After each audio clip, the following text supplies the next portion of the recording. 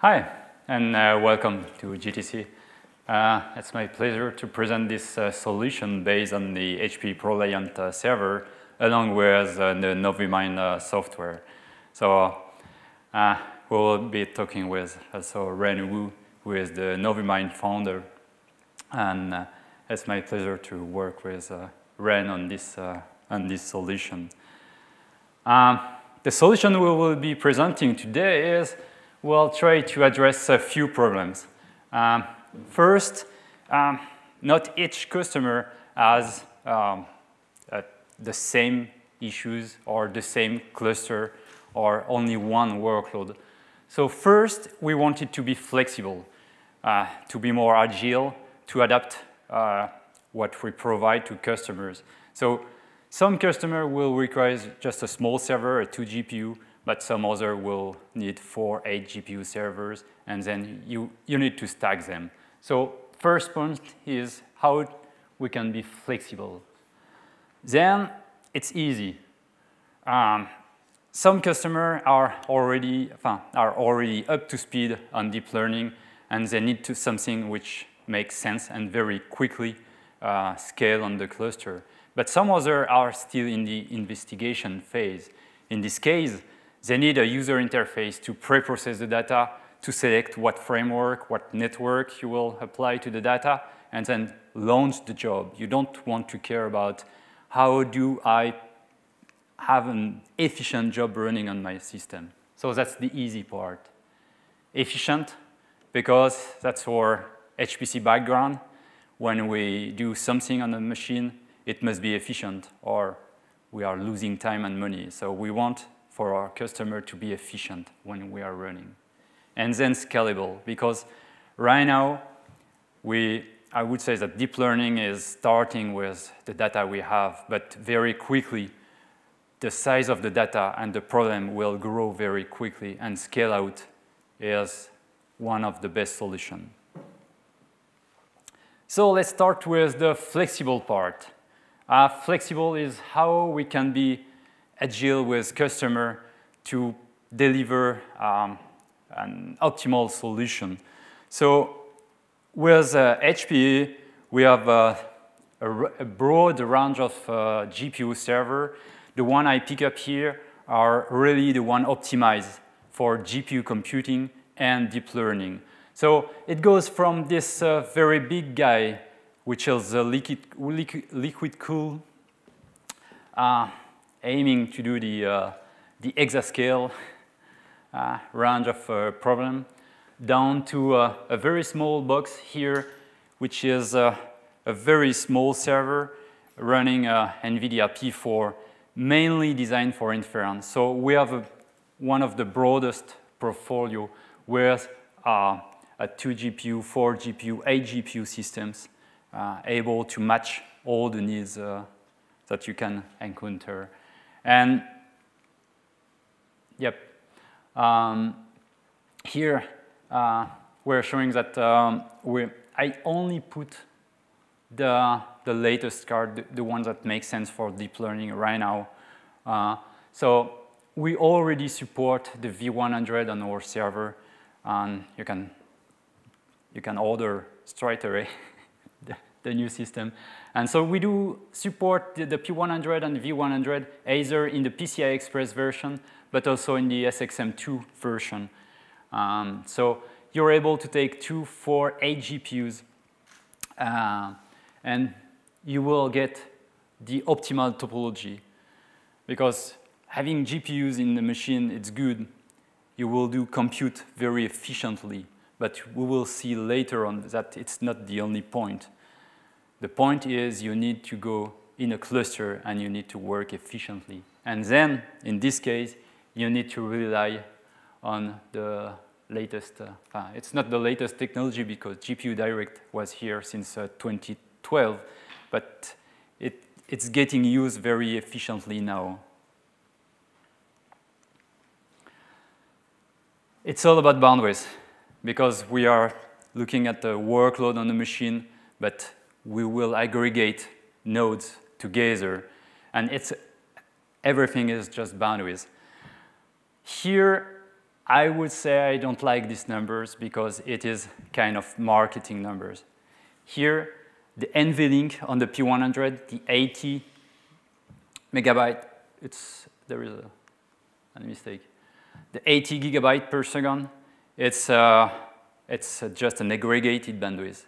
When you're running a P100, it has 4 links with each 20 gigabyte. But when 2 GPU are talking, maximum you have 2 links available. So it's 40 gigabyte for the communication. The V100 has 6 links, and 2 can be used together between 2 GPU at the maximum. So it's 50 gigabyte. And then when we look at here, the PCI, it's just 16 gigabyte.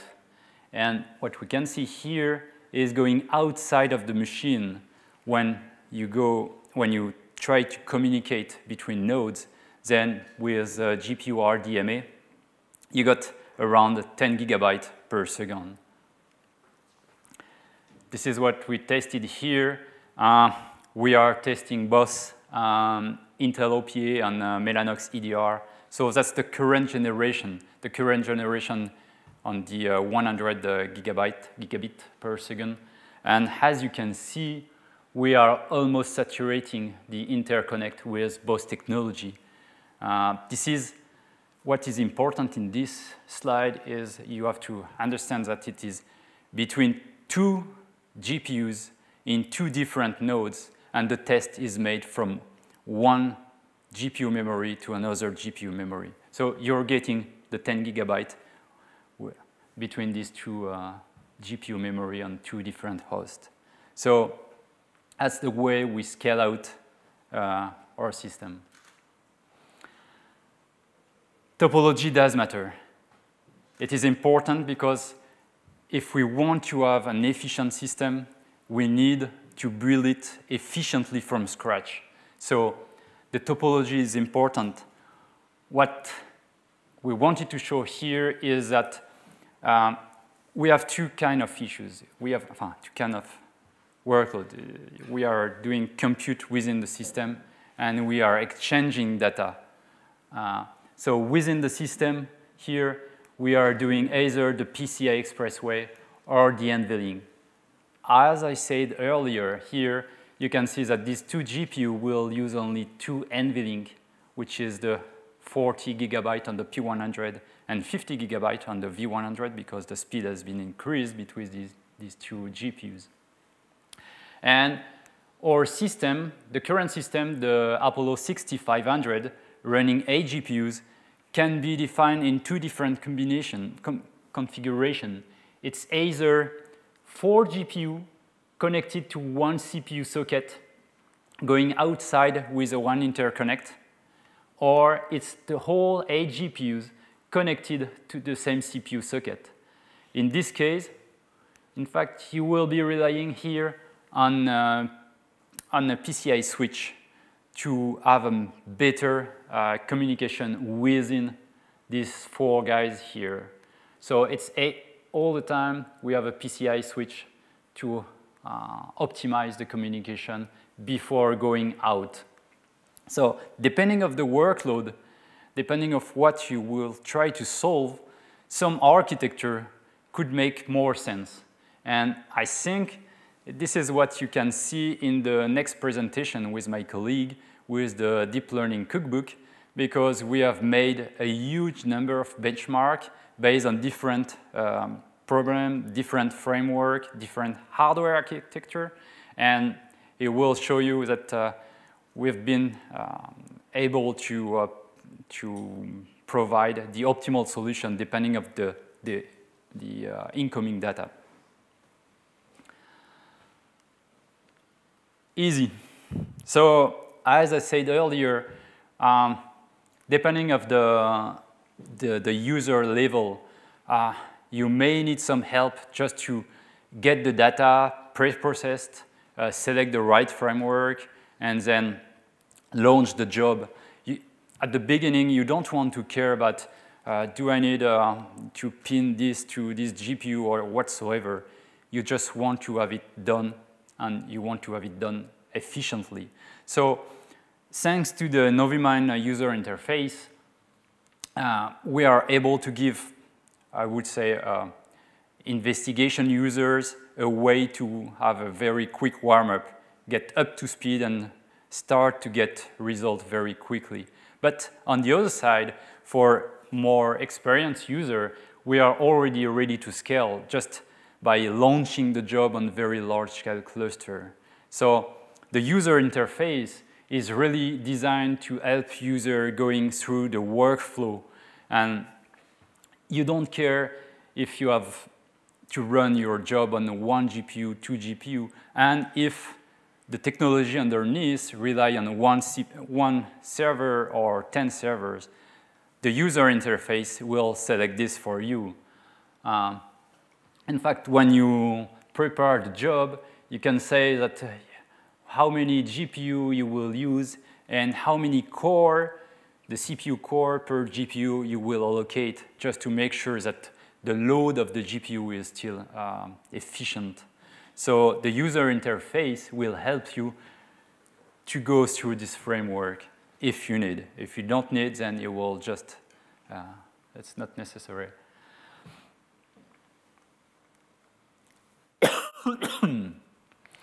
So the platform, the platform underneath handle all the work for you, and you don't have to worry of what's going on. And it's scalable because you can have as many as instances as you need. And as usually, when you launch something, you want to monitor if your job is running efficiently. As I said, as an HPC background, if the machine is not 100% used, it's a waste of time, waste of money. So you definitely want to monitor that the GPU usage here is straight at the top. Efficient, yes. So as I said, it's the whole picture, and we need to have from the hardware design, the topology, and the software, everything needs to be aligned because you don't want to have one component slowing down the whole process. So we're using the latest NVIDIA GPU right now, and based on the software stack, QDNN will give us the optimal tweaks for the GPU we will be using for the compute part, while NCCL will help us inside the machine to have the optimal communication. GPU RDMA was the key element, really, to have a really efficient job on the scale-out server. And last, which is done underneath by the NovuMind software, is all the NUMA optimization and the GPU-CPU pinning, just to make sure that the communication always takes the optimal path and you don't have any bottleneck here. Next is when you start investigating deep learning, you may face some question. And what parameter do I need to tune in my network? How I will get the best accuracy with the optimal time? And based on NovuMind experience, we already have this information. We have all these preset, all these tuned parameters targeting different verticals. So this experience will help you to be more efficient and more quickly you will get results.